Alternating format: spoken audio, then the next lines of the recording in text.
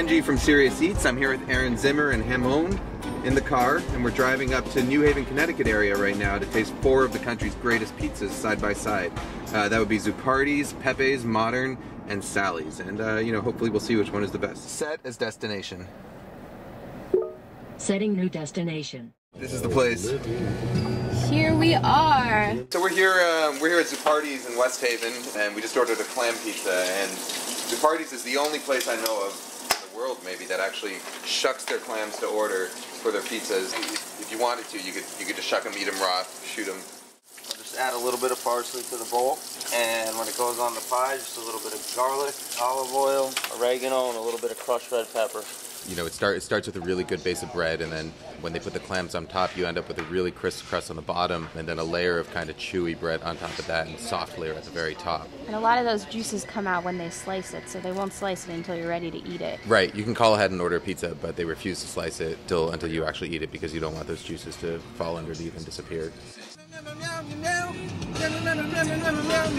When I was a kid, we used to go to Pepe's, and then eventually when word about that place started spreading too far and it was crowded all the time, we started coming here instead. This is like the perfect pizza as I remember it as a kid.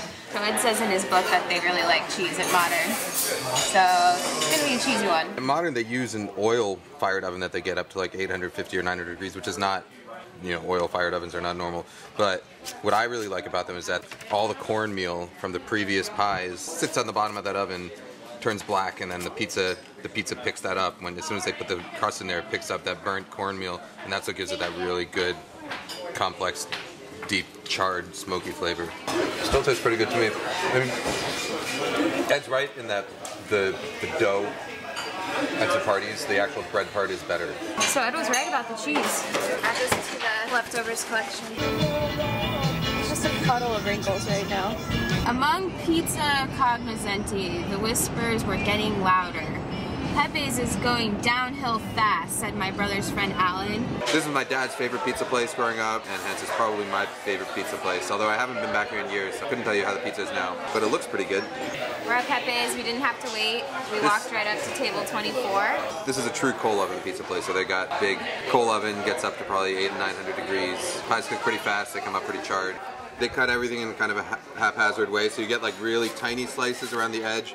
Once you get to the center, like they crisscross their lines, so you end up with pieces with their fronts missing, or like tiny little triangles that you can pick out with your fingers. And the sausage is definitely different from Modern and It's cut different. This one's sliced. Modern does chunks. Zupardi's does their own sausage in chunks. It's somewhere in between Zupardi's and Modern. It's not as thin as Modern. It's still kind of bready, but it's obviously not as thick as Zupardi's, and it's got that really good char. Pepe's is pretty well known for its clam pie, but it doesn't compare to Zupardi's. They use pre-shucked clams, a lot of oregano. Rubbery, not juicy and briny. People say Pepe's is going downhill, but I think they're nuts. But is it as good as you remember it being? As a little Kenji? It's not. I mean, nothing will ever be as good as I remember it being, but it's pretty damn good. We're here for the Sally's. It's Ed Levine's favorite pizza place in the area. We came all the way here with a book. Ed signed it for Flo. Everything's ending with tragedy. It's closed. So we might just stand outside and weep friends.